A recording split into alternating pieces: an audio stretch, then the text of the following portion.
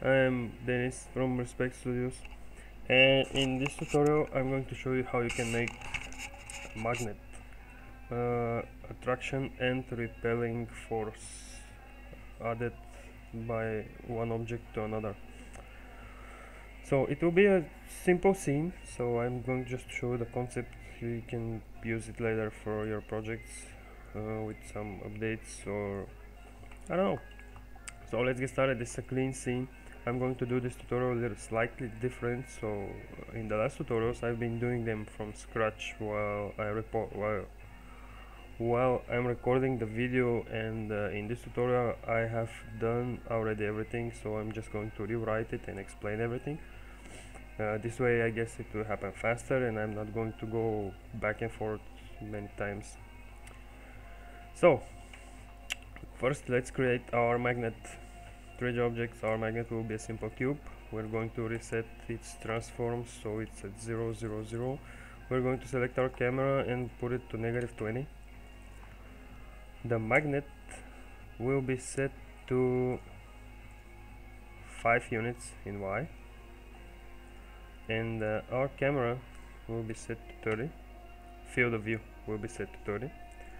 So we can see this will be our magnet, and we want to make our magnet to move from 7.5 to -7.5. This way we will have some movement. For this case we are going to make a script, C# script, and we're going to call it magnet actions C#. Let's put the script on our magnet, double click the script to open it in mono develop, and let's make this slightly smaller. Okay, I'm going to remove all this. I will need it, but later. First of all, we're going to say script for managing magnet movement, public variables, private variables. We need public vector 3 new position. This will be the target position. Then we have private transform, which we call trans. This will hold this then transform.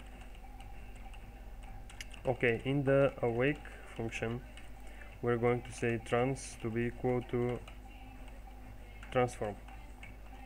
Okay, now this is now referencing the transform, so we don't have to call it every time we need the transform.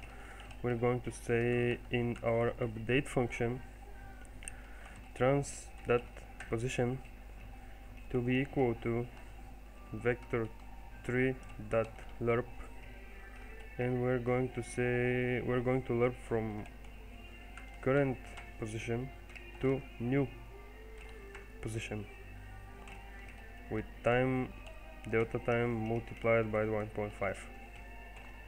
You can multiply it to whatever you want.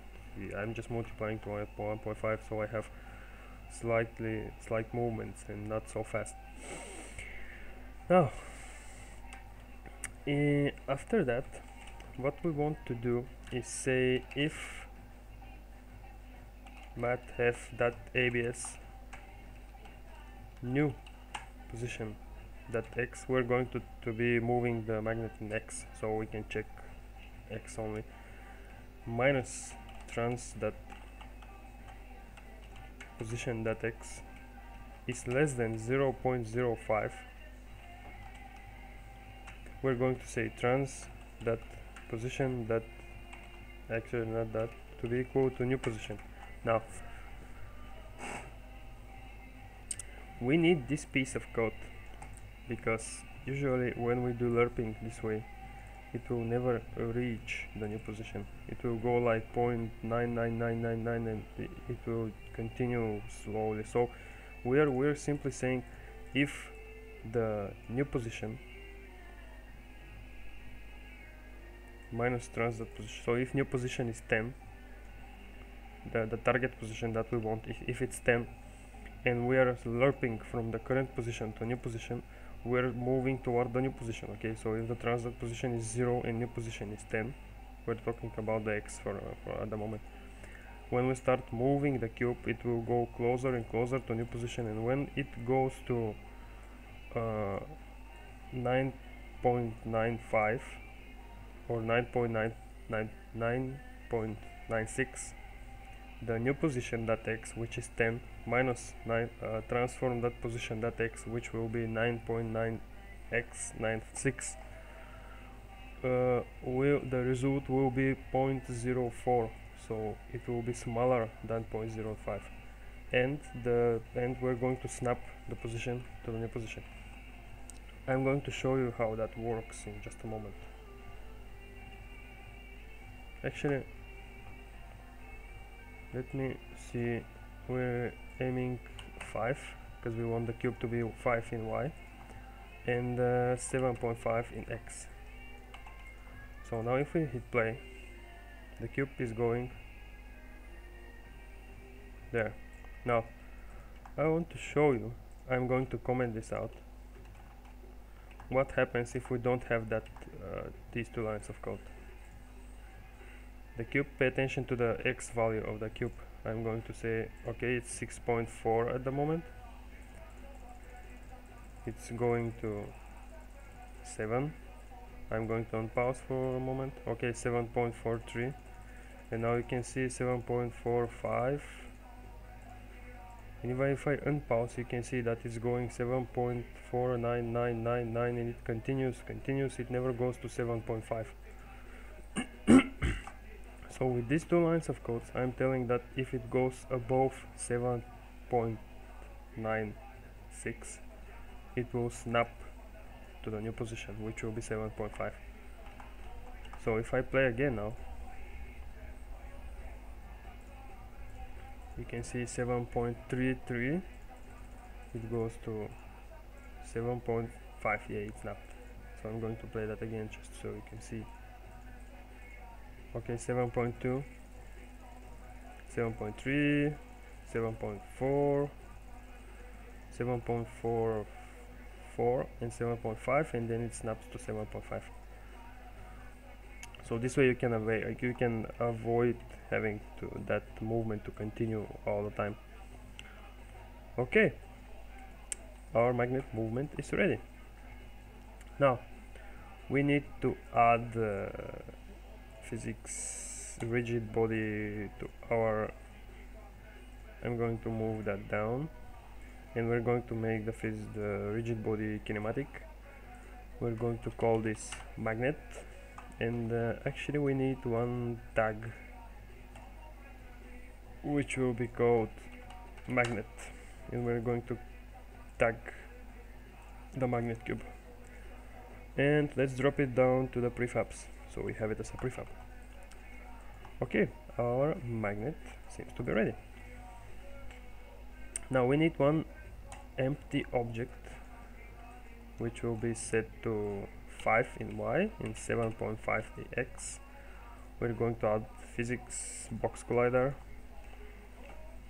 and we need one script for that object. This object will be changing the direction, the target x or for the magnet, so you can move.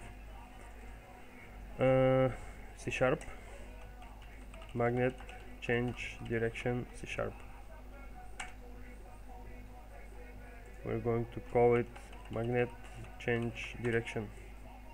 We're going to drop it on the prefabs, and we're going to apply a script to it, magnet change direction C# script. Now this script will be fairly simple. We're going to delete all this.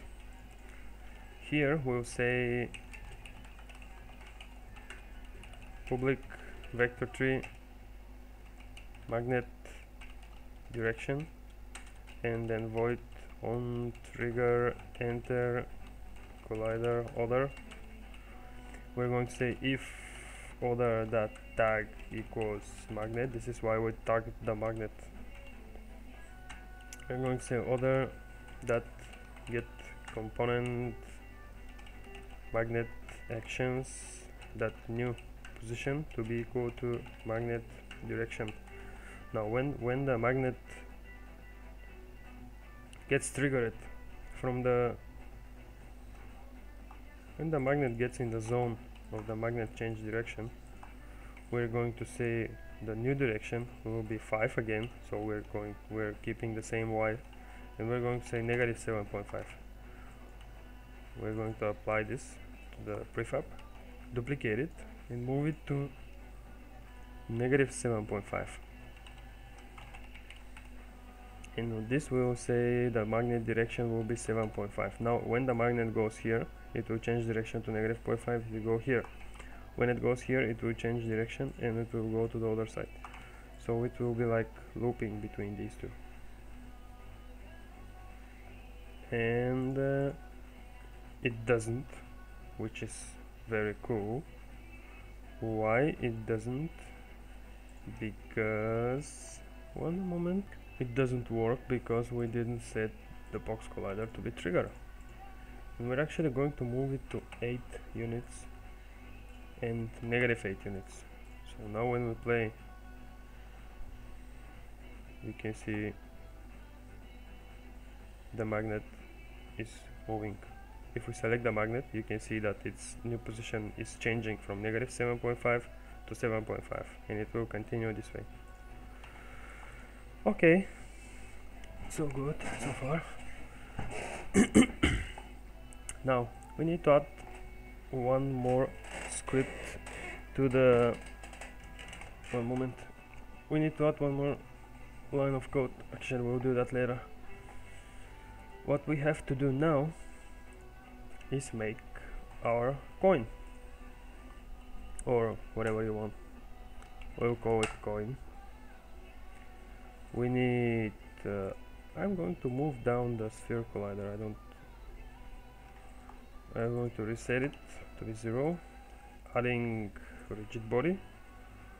We'll turn off use gravity for now, and we're going to make one script which will be called coin actions C#. Okay, drag it over the sphere, then select the coin and place it on the prefabs folder, so we have it as a prefab. Now we need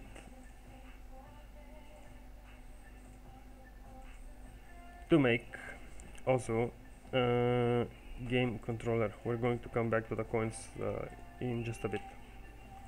We can delete it from the scene, so we have it as a prefab. Let's make one empty game object. You can do that by holding Ctrl Shift and N, or just go to the create empty. I'm going to reset its transforms, and I'm going to call it game manager or game controller. I'm going to make a prefab. I'll make a new script which will be C#, and it will be called game controller C#. Select the script. You can actually put the script on the prefab directly, so now the game controller have it as a component. Now here we want to make it's a small script, public variables. So we're going to make public game object coin. We're going to add the coin here.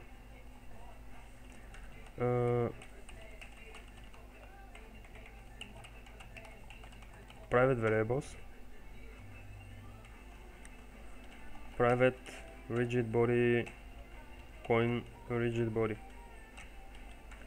In the update function, we will say if input that get mouse button down 0, which will be the left mouse button, So if we press the left button, we're going to say vector3 mouse position to be equal to input that mouse position. We want to get the mouse position. What we want to do is when we press somewhere on the screen, a coin will be spawned. So we're going to get the mouse position, and I will say mouse position. Since the mouse position is on a 2D plane, y and x, we don't have actually a z-axis, so it's depth. So we have to specify the depth. If we don't, it will be 0. But we don't want to be 0 because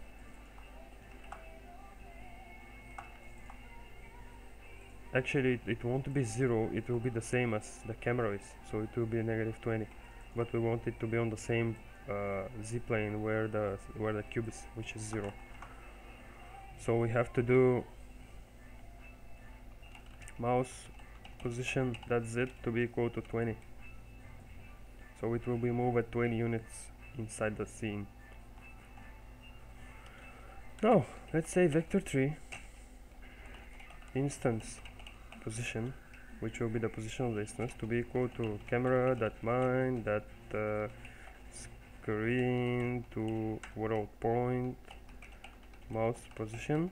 This would convert the mouse position to a world units in the scene, and then we can say instantiate coin instance position quaternion identity, so we don't need any rotation. So now if we press somewhere on the screen, yeah, we haven't applied the, so we're going to say game controller, and we're going to put the coin as the object that we want to instantiate. And now when we press on somewhere on the screen, they are rigid bodies, so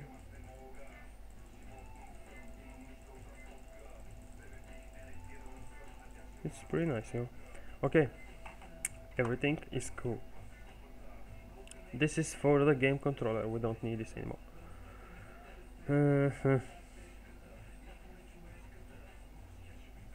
Okay, in the next part we'll add the script for the coin, and we'll make all the directions that we need to do. Save the scene, and I'll see you soon.